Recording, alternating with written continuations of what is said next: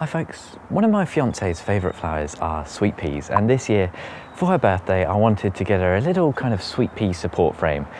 I went online and spent quite a while looking and could find absolutely nothing that was reasonably priced and had decent reviews. So today I'm going to build my own, and it's going to be very much inspired by my good friend Steve from Green Side Up, who did something very similar. I'm basically going to be copying his design, and it's going to be going on this back fence. This is the work site, and I wanted to just get one thing out the way right at the start. You know, you might be thinking, why not just put a trellis, you know, a traditional trellis up on these fence posts and then trail the sweet peas up there? And to be honest, it's because this fence is not ours, and it's pretty much at the end of its lifespan. Just over here, you can see what happened in a storm the other day. So I don't want to be fixing anything to these fence posts and fence panels, because it probably won't still be there in summer when the sweet peas are in full bloom. Now, what do we need for today's job? Well, I've got 4 fence posts over here, and I just treated these yesterday with an oil-based preservative. You don't have to do that, but I just prefer to be a little bit better safe than sorry, and it's going to match the rest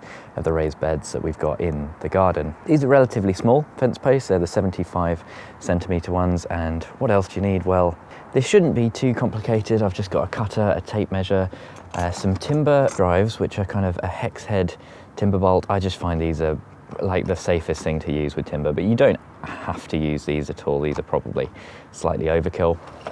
Need a hammer for the staples. Need a drill, obviously, and in here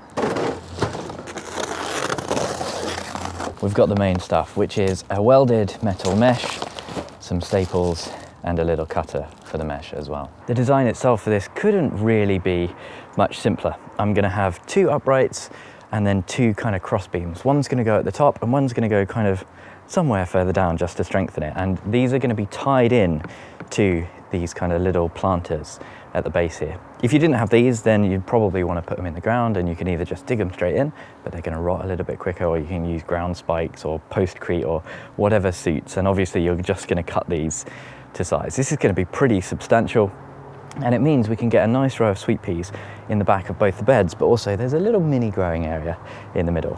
So I'm going to get these cut to size. Pretty much this is a 2.4 metre length, so we only want to come up to about 1.8 metres. That's around the height of sweet peas, maybe go up to 1.9 or 2, just whatever's going to fit in here. So they are uprights 1 and 2, and then this one I might be able to just get away with leaving as a 2.4 to sit on top, although I think I'll have to take just a little bit off.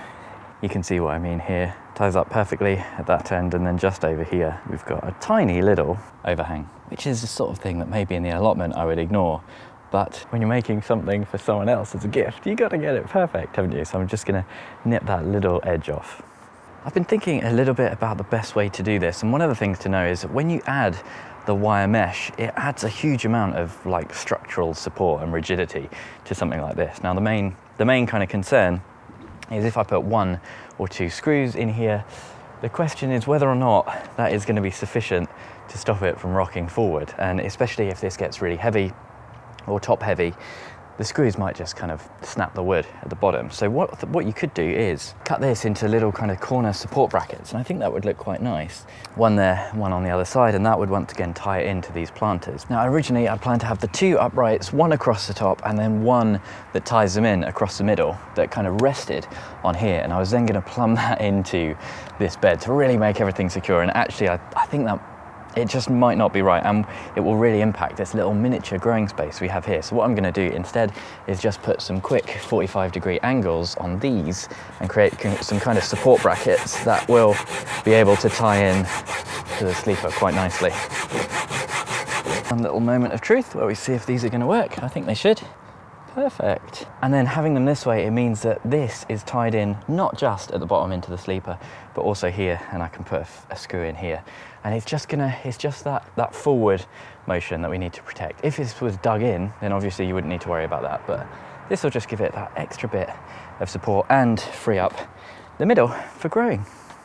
I'm just going to do the first pilot hole in here now and get 1 of the timber locks in, and then put the topping on, and then I can finish this off properly.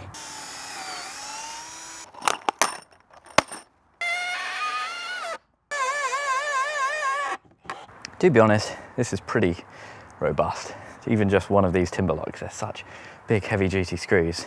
That's not really going to go far, but if you really want to, you can pull it forward. So that's what we want to avoid. So this is stable enough now for me to get the top on. And if you can, it's probably a good idea to have more uprights. You know, even just one upright in the middle here would add a lot of support. The one that Steve built had 4 uprights and then was tied in at the top and also dug into the floor. So that was really all you needed.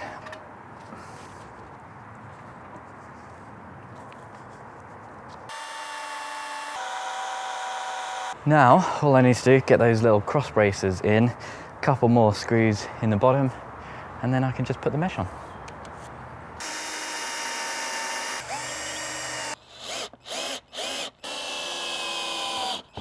So now I've got all of the uprights kind of tied in. I've gone with 3 timber locks right in the bottom, just so it's super stable. And there's still a little bit of play, even with these cross braces. But what that is actually just a little bit of play in the sleeper itself as part of the planter down here. These aren't actually anchored into the ground, so it's not completely perfect, but it's definitely not going to go anywhere. So now all I've got to do is get the mesh on and we'll basically have the Sweet Pea frame ready.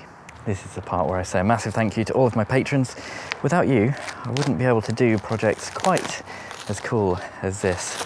You help me buy all sorts of stuff in the garden, all sorts of equipment, and my life would be much, much, much harder without all of the support from patrons. So thank you ever so much. An extra special thank you to the Chili Pepper tier patrons, Tony, Bill, Pam, Louise, Mel, Michael, Denise, Socks in the Garden, and Andrew.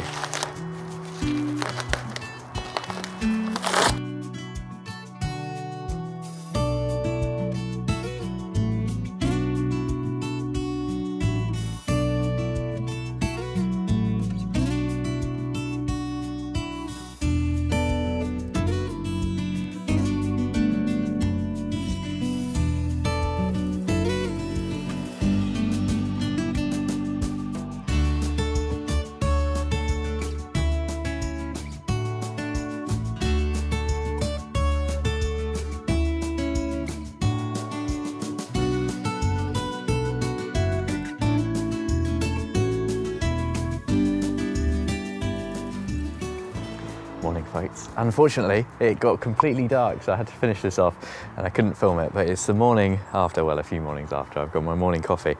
And I've just, it's been really nice looking out at this from the house, and I just love like doing a project like this, which is just focused on spring and summer. When you're in the depths of winter, it's really nice to just keep you focused on what's coming forward. And the idea of this being absolutely festooned in sweet peas is so exciting. I'm really glad I made the kind of design changes as I went, and the whole idea of this video really is that it's just a bit of an idea for you. You don't have to do it exactly this way. You'll do it to meet the requirements of your space and, you know, whatever you've got going on. But I'm really happy with the way that I've got this little growing area in the middle that we can put things in. It's currently full of forget-me-nots and nigella, but Jess will probably get a few extra sweet peas in there. So hopefully this thing will be absolutely covered. Really happy with the little cross designs. I think that looks really nice. And worst case scenario, if this fence behind the sweet peas go, this is all kind of modular, you know, so it can come apart really easily, or if we've got a few people, we can just actually shift the whole lot forward. We've just got to take a little bit of earth out of the planters down here. So I'm really pleased with it. It's just being able to look out from the house at this, it's been putting a smile on my face. And there's a few other bits I wanted to talk about. The first is that this stuff is quite tricky to work with, actually. I mostly managed to do it just by myself because I could curl it around and kind of tuck it in, and it held itself up. But I do recommend, when you're doing the mesh, if you can get a friend to help you, it's going to be much easier. And even with putting all of my weight on it, pulling it as tight as I could, there's a little bulge over here, which isn't great. And I might kind of hog tie or hog ring, whatever they're called, these together, just so that in the wind you might get a bit of rattling, which might just be a bit annoying. But other than having a tiny little bulge that comes out over here, it's still going to be functional, and you can't really notice it unless you've, you know, really get your eye in, so that's fine. The other thing is, something I did slightly wrong is the timber lock configuration at the bottom. I was just a bit hasty. When you do yours, make sure they're more evenly spaced. Other than that, the cost's pretty cheap compared to comparable. You can get like 30-40 quid type things from Amazon or wherever, some garden centres. they don't last very long. You're lucky to get a year or two out of them. Often they're really thin metal, like those arches that you get. They're kind of covered in plastic, but as soon as the water gets in, they just snap, like tissue paper. This, I paid about, I don't know, £8 or £9 for each of the fence posts. This mesh was about 30 quid. There's some left over. What's that, 3.30? It's about £60, you know, and a little bit extra for the staples or whatever, and screws and what have you. But really, really happy with this, and it's going to last a lot longer than anything you can buy from a store, I think. I hope, anyway. All you have to do now is make sure you come back in summer and see this absolutely loaded with sweet pea plants. Thank you ever so much for watching. Let me know if this has helped you or if you're going to do something a bit similar, and hopefully I'll see you again next time.